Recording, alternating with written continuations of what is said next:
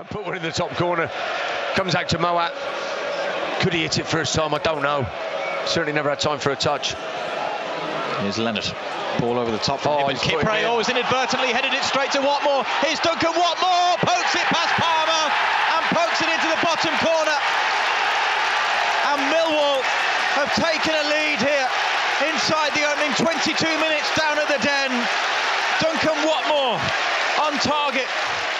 I don't know, I've just got this feeling about us. We just seem to be a little bit slow. There's a ball over the top, and Obafemi's in behind. Palmer stays where he is. Obafemi volleys the ball straight into Alex Palmer. Wow. The easier option there, Andy, was to loop it over Alex Palmer's head. It's one long ball that has almost caught Albion cold, and it was almost a second goal for Millwall. And in fairness, he could have put it anywhere apart from where he did. Why he took it then, I don't know. Maybe whipped in here by Johnson towards the near post and flicked on by Darnell Furlong, who couldn't quite squeeze it in. Yeah, it was definitely straight off the training ground, wasn't it? You could see that purposely delivered into that area, and a good run from Furlong. Here is Furlong, tries to play it forward to Yukuzlu. Albion have lost it here. Here's Obafemi, and it falls for Watmore, who fires over the top of the crossbar from inside the penalty area. He was only a yard or two away from the penalty spot. What an opportunity for Duncan Watmore. What a massive let-off for West Bromwich Albion under. Well, that's one in the first half and one in the second half. Really, it should be 3-0, shouldn't it? We are at 6s and 7s at the moment. We really are. Long throw from Townsend, looking for Thomas Asante, headed away, and then Yukuzlu catches Obafemi, but took the ball first. And now here's John Swift to Furlong. Albion attacking with intent on the right-hand side. Furlong with Diangana ahead of him. Here is Grady Diangana into the penalty area, twisting and turning. He's caught by Joe. Yes, it's a penalty for West Bromwich Albion.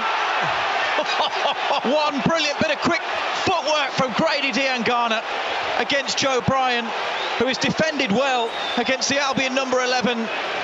All afternoon, but not there. Well, that's what he gives you, Grady. He's not been in the game at all. He's had a quiet game, not done a lot, but that's what he can do. You know, he can turn the game just like that with a little touch away, and he's caught him at the Den. Swift up against Sarkic, right-footed. Yes! Buries it into the bottom corner. Get in there, Swift. As good a penalty as you're likely to see. Sarkic no chance, even though he went the right way. And Albion, there it is. Come on, level terms in the big smoke. Come on then. I mean, it's a great penalty. I don't care what you say from 12 yards. If you hit the ball cleanly, it don't matter if the keeper guesses the right way. Right in front of the fans as well. They're boing, and they haven't had a lot of boing about all afternoon, but they're boing now.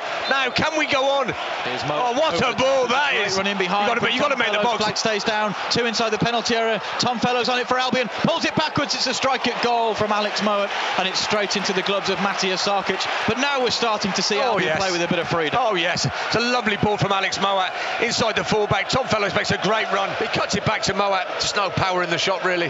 Diangana was free on the far stick.